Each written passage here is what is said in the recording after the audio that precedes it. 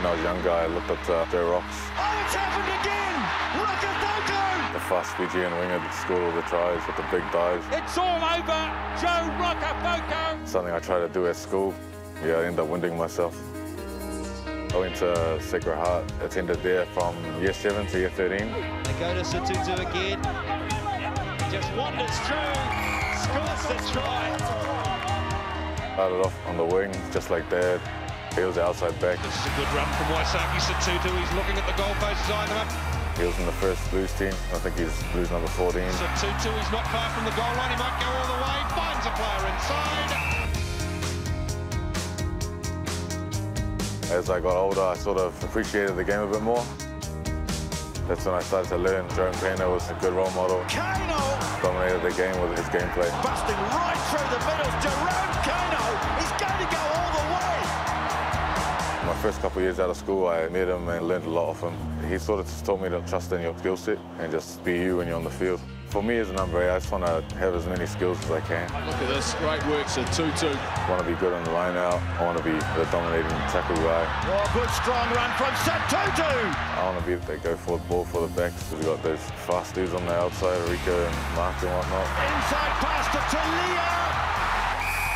Blues win it 30-20. It was pretty surreal. I'd never really seen a full Eden Park for a Blues game, and to be a part of that team that got that was pretty amazing. Huge crowd, most of them go home very happy.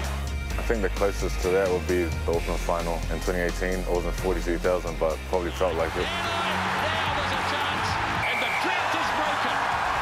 Auckland win the premiership in 2018. That season was a big learning season for me, first year in the Auckland team. That season really taught me about that camaraderie and how important it is to be a tight unit off the field as well as on it. I think that helps all the boys being close mates and feels like a close brotherhood at the moment. All the boys, they're not scared to have those conversations with each other. Key example is Bowden Barrett coming in. He's just put himself out there and all the boys got to know him and whatnot. He's a good dude. He's just a good dude. Easy to yarn with and he's always looking to help you out on the field. Sotutu! Talia! And he goes! And for the first time since 2011, the Blues win in Hamilton and they extend their lead in Super Rugby Aotearoa. I think everyone that comes to the Blues, they want to be part of their team to change what's happened in the last couple of seasons. Right up through the middle, it's Hoskins Sotutu. Coming into the season, had a little phrase, blue everywhere. They wanted to make the city blue, get them back supporting us. We're starting to see the results at the moment.